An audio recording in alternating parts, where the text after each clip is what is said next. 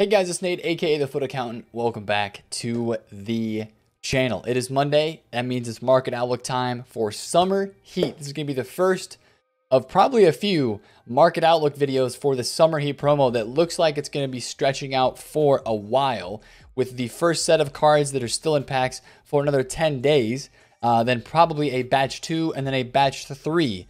Of these cards, if it's going to be similar to last year with footies, that's kind of how this promo is going to go. So I feel like this promo is going to end up lasting us until at least the end of July, probably into the middle of August, because again, with the later release of FIFA 21 in the second week of October, they kind of have to stretch FIFA 20 out just a little bit longer, possibly for just a couple weeks. So that might be why they're putting these cards in packs for so long. And maybe they'll do something else over the summer as well. But that's something else to talk about, something else to think about. Regardless, we're going to have more content and more stuff in game on the menus this week in FIFA Ultimate Team for sure. That is almost guaranteed. Especially the one thing that I want to focus on and I'm going to talk about right away is the first time that we should hopefully see a Summer Showdown special item. All right, we do have a lot of midweek games since a lot of the leagues, top 4 leagues technically, because the Ligue 1 is done, but the top 4 leagues that are still playing their games kind of on a condensed schedule. So I think this might be something that EA, since we haven't seen it yet, is going to be doing during the week for content on FIFA. And you know, there's a lot of talk about how this is going to work. The Summer Showdown items, this is a really cool concept, right? And we talked about it when it first came out, but we haven't seen anything yet. So basically they're going to release a Summer Heat player item via SBC for one player on each team from the highlighted matchup. And then the winning side, that item will get a +3 boost if it's a draw, +1 boost for both items. And again, I think there's only one way that EA is possibly going to do this. They're going to put the SBC out, and the SBCs for both teams, both players, are going to expire before the actual game comes out. So they're going to make you decide whether you have to, or which side you're going to pick, or if you're going to do both SBCs. I don't know if it's going to be one SBC with the same cost, and they're going to give you a player pick, and you have to choose one of the 2 players, or if they're going to allow you to do 2 separate SBCs, and then you have both of those cards regardless. I'm not sure how EA is going to do that, but that's kind of the 2 scenarios that I see for the Summer Showdown item. And I think that seems like something we could see on like a Monday or a Tuesday. So maybe today or tomorrow we see that it's out for a couple days. Then maybe for even the weekend game, they put it out on a Monday and then it's a weekend game. I'm not sure what kind of games they're going to pick for this, what big matchups we have upcoming that they could choose, but there's going to be a lot of games in the short term. So this could be something that we see. It looks like weekly, they said. So each week we'll highlight something. So maybe it's going to come earlier in the week. We shall see what happens. But I would 100% guarantee that we see something along the lines, or we see a Summer Showdown special item SBC at some point this week. Probably more voting as well. I mean, what did they do? They started the voting on Thursday, and we got the Jovic on Saturday.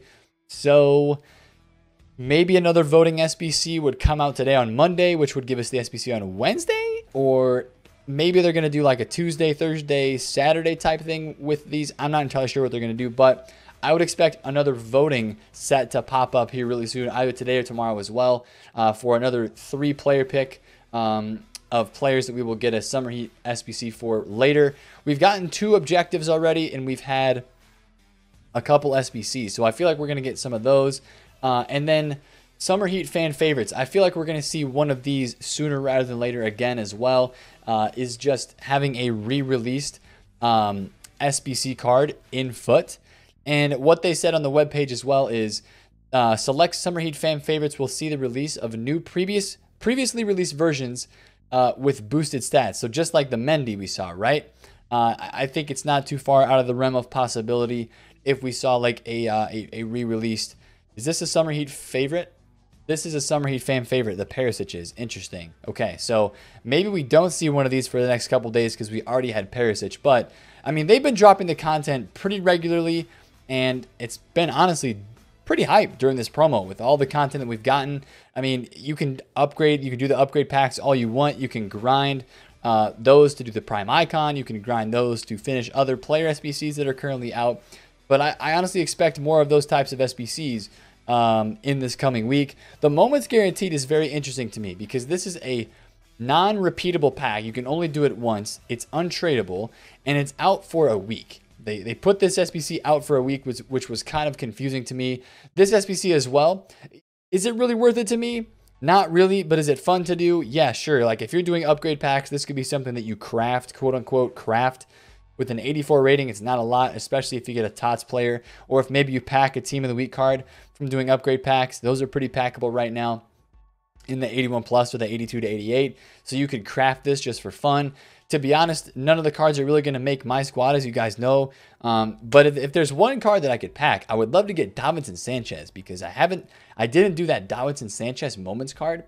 And that is something that's kind of kicking me in the tail right now, because I should have done that SBC as a Spurs fan on this game. So anyways, we're talking about the market selling off as well. A lot of people keep asking me, what's going to happen this week with some of these card prices like that are in packs, the headliners, the shapeshifters, the winter refresh cards, and for basically all of these cards. Neymar right now is actually a smidge increase in price. He was like 2.9 flat yesterday. He's 2.99 right now.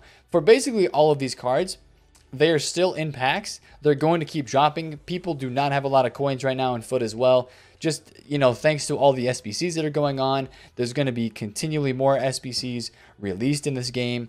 There's going to be more pack supply for these cards that are in packs, which is why I think if you want to buy any of these cards, Shapeshifter Messi would be one of them that I would throw in this category as well. Shapeshifter Messi, the Neymar, basically any card that is still in packs because it's re-released.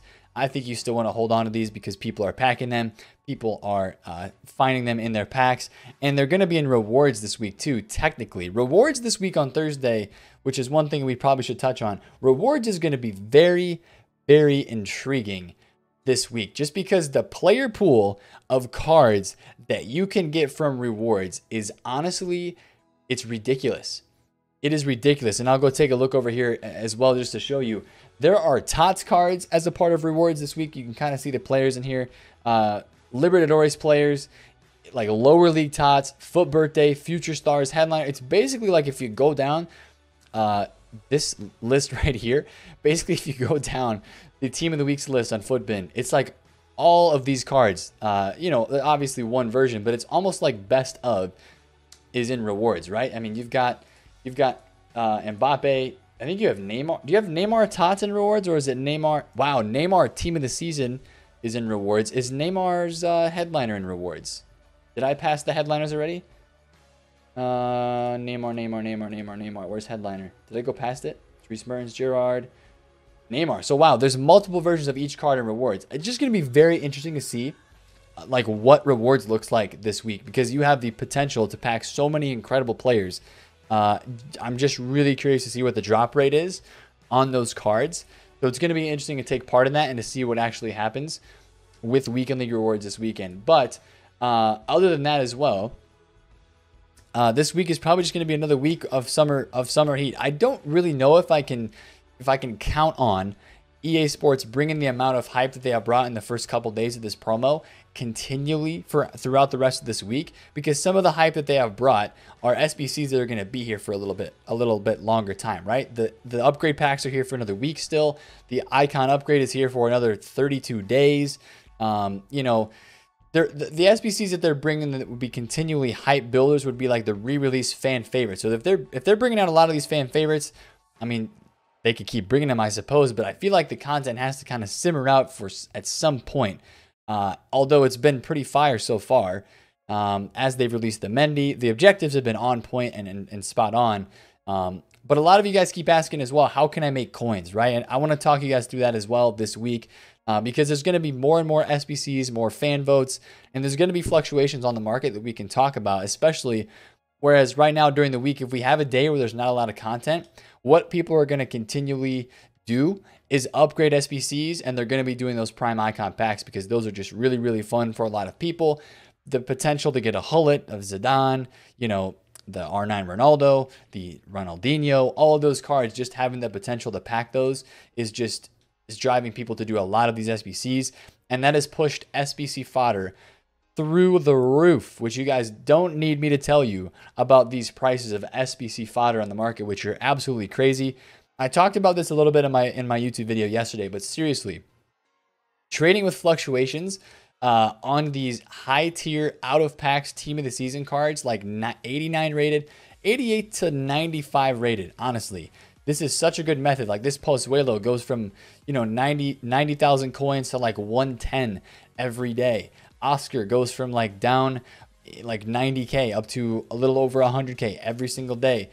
Van de Beek goes from like 99 to 100K up to like 115 to 120 every single day. You look at their flipping graphs and you see the fluctuations. This is actually the way to trade right now. If you're grinding the menus and you need to make coins and you don't need a lot of coins to do this, all you need is like 100K, honestly. Like that is a freaking buy right there for that Van de Beek. That is a big time buy for that Van de Beek, because I know that I'll be able to sell that card upwards of like 120,000 coins tomorrow.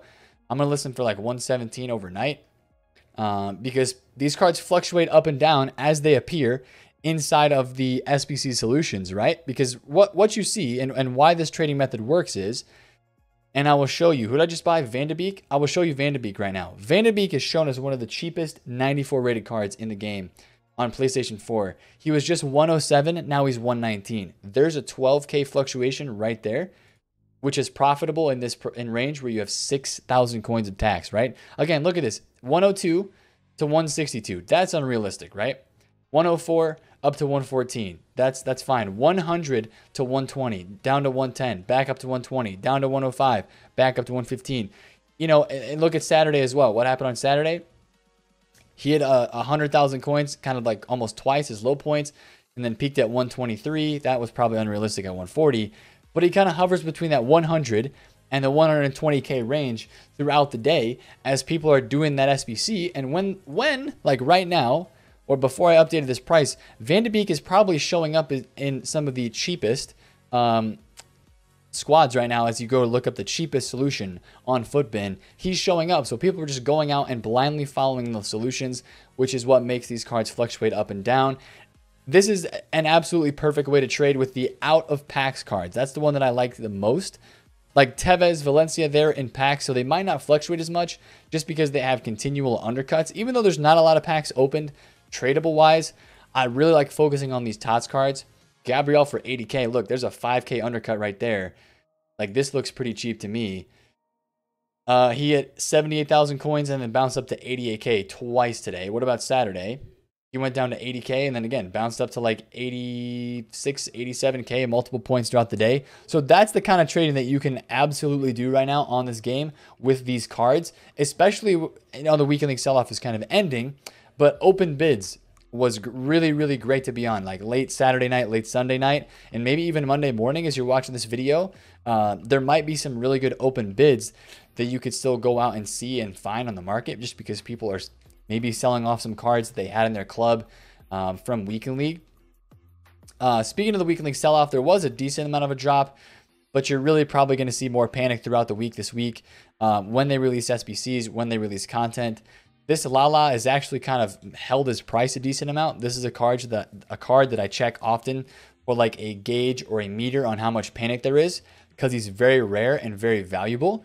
I mean, this guy was 380K at one point in the weekend, but there was panic earlier in the weekend. I think it was like Friday or Saturday, one of those 2 days. He was like 330, 340, and he bounced right back up. Just watch for those panic type situations. If we get a right back summer heat card that comes out, right? If we get a right back card that comes out, just like we saw a panic and a big time sell-off in Team of the Season Alex Tellez when the Mendy objective came out. This guy was extinct, a couple weeks ago at 550,000 coins, and now he's on the market at 300K just because people are doing that Mendy, and we just got already the sale on that Van de Beek card, so we just made a solid little chunk of coins right there in Van de Beek. Bought that at 95 on an undercut, sold it at 117, and you can tell the cards that I'm kind of trading with right now, just a couple, are exactly cards like this Van de Beek that are now out of packs team of the seasons. They're fluctuating because of people doing the icon packs. They're buying these as a part of the 88 rated squad you need for the icon pack. So these cards are really great to fluctuation trade with. And you can honestly trade with, like I talked about trading with the when these players get supplied, right? I mentioned Shapeshifter Lucas is one that you can trade with this week. Lucas Moura is like 80K right now in the weekend league sell-off, which is really low for him. His Shapeshifter card, because this is actually pretty rare card on the market. And when we get a tradable SBC release, like when they release one of those tradable pack supply SBCs during the week, which I would guarantee that we see at least 2 or 3 of those this week, you're going to see some dips in price. And the cards that are more rare and more valuable, like this Lucas Moura, does not have a very high pack weight, and he's very affordable, especially with everybody doing the Adombele SBC as one of the first Summer Heat SBCs. A lot of people did. People use this Lucas Moura card. He's down from 100K on the weekend. Is he going to continue to drop as he's in packs for another 10 days? Absolutely. But you can kind of play with fire a little bit if you want to and watch these guys fluctuate throughout the day as maybe we get some tradable pack supply in. You know, I didn't see a lot of tradable pack supply come into the market tonight from squad battle rewards, at least not much.